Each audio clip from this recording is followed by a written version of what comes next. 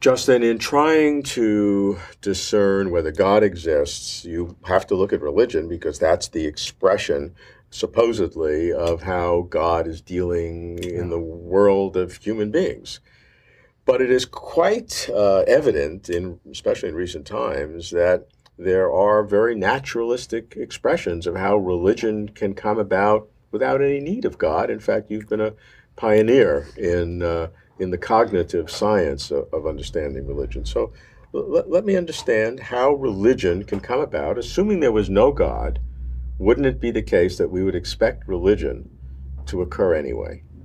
We certainly have accounts of how religions might come about without making any direct appeal to the existence of gods. And there are various versions of these accounts, but one might go as follows. Because of the way that human minds naturally work, from early childhood, the way we develop makes us really interested in and excited about explaining the world around us in terms of minded beings, in terms of someones around us who are acting, who have beliefs and desires and act to bring about their desires, to satisfy those.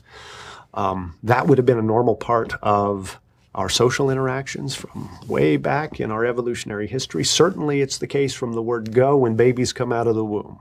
They're looking for the people. There's evidence that babies, newborns, are selectively attending to face-like things and can even imitate facial expressions. People and other kinds of objects that act on their own seem to be particularly important to babies. And all of us, right? I mean, we're social beings. Well, and if that's right, sure looks like it is, we can extend that too. We can extend that to thinking about the intentions behind the natural world. The beings out there who might account for perceived order and purpose that other research has shown that babies have. And because that order and purpose out there in the natural world, the rhythms of life cycles, the remarkable beauty that we see, seems to cry out for an explanation, and regular mechanistic explanations don't do the job. A someone seems to be the right explanation. So I hear you talking about two separate ideas that come together. One is the search for agents, willed beings of any kind, and the other is a search for purpose, for end results, teleology, as we say, looking for why things happen with a reason. And these are two separate items that you say you see both in babies, a desire to see agents and a desire to see purpose. So if you bring them together, that's a very powerful combination. That's right. And we also see that children 3 years old, say, also have a tendency to attribute super properties to minded beings, to agents, including their mother. That they have sort of super knowledge and super perception. My daughter, when she was about 3 or 4 years old, drew a picture of her mother with one eye, and she said she only needed one eye to see everything I was doing. Mothers are great at pulling off this sort of omniscience kind of act. Actually, my children are teenagers now, and they're still sure that mom knows everything that they do. They're probably right. But yeah, that disposition to attribute super knowledge and super power and maybe even immortality seems to be there from very early on, and can be a little hard to shake sometimes. Well, that makes it very easy to adopt belief in super knowing and super perceiving gods as well. So if you put together all of these little factors, maybe there's a lot of natural encouragement to at least entertain the idea of gods. And then some of my evolutionary studies friends will come along and say, yeah, and once you've got gods in your community, they're good at solving cooperation problems. They maybe make it harder for people to cheat on each other because they're afraid that the gods will catch them even if the people don't and might punish them. And maybe that makes us more cooperative. And maybe then those cooperative communities are more successful than those that don't believe in gods. So the gods came about through these mechanisms of an individual, even at very young ages, looking for agents, looking for a purpose, all-knowing, and then when they emerge, they get reinforced by the community.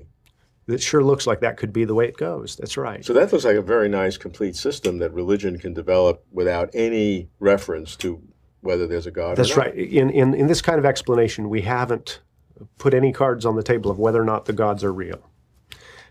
So it looks like we've got this full explanation. Now I'm hedging a little bit here. I say it looks like, because the naturalistic assumptions that we started with, of course, precluded bringing the gods in anyway. Right. So occasionally I do hear this kind of response. Well, maybe that part of the mind that's sort of busy finding agents out there, intentional beings, minds, is so permissive because there really are spirits. And if it wasn't good at detecting them, it would be trouble. I've heard this kind of explanation. Maybe, or here's another version, maybe not quite as exotic, maybe it's the case that all of our cognitive capacities have been sort of divinely appointed. Yeah, they've evolved, but because God selected this world and this evolutionary process to bring about beings like us so that they would have a receptivity to the divine. Just because you guys didn't bring God in doesn't mean God wasn't part of the background factors that you accidentally have brought in, even though you weren't aware of it. Sort of they're tacitly in the background. It's part of the furniture or the stage for this kind of explanation. And they would go further than that. They would say if there's a God, then that would be the only way that God would create beings that would have a relationship with him. I mean, so it becomes a self-consistent system. That's right. That's right. And I don't think there's anything that science can do to adjudicate between the two, but it can say that religion can be fully explained, without need to refer to the reality of that God behind it. Well, fully explained, I don't know if science ever fully explains anything, but within a certain kind of space, it can do a darn good job at least. And I'll tell you, that's one of the fun things about working in this area, is people can come to this, whether they're religious or they're not religious, and we can do a whole lot of good work on the science and work together and have great agreement on that. Do the religious people get mad at you, though? I'm sure some do. I seem to manage to make everybody a little bit mad at me. Well, what do your religious friends say that show that they're not happy with what you've done? Well, of course, some religious people are uncomfortable with bringing evolution in at all. Okay.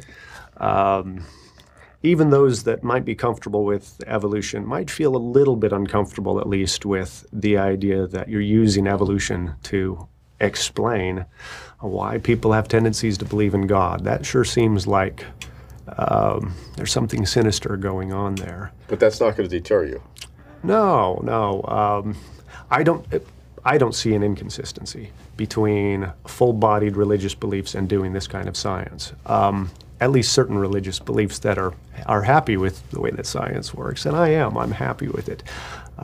And besides, whenever you are pushing the bounds in any area, well, yeah, upset people on both sides. And for every person who grouses at me a little bit, religious person, I have probably 3 or 4 others who say, oh yeah, well actually, you say children have a natural receptivity to God.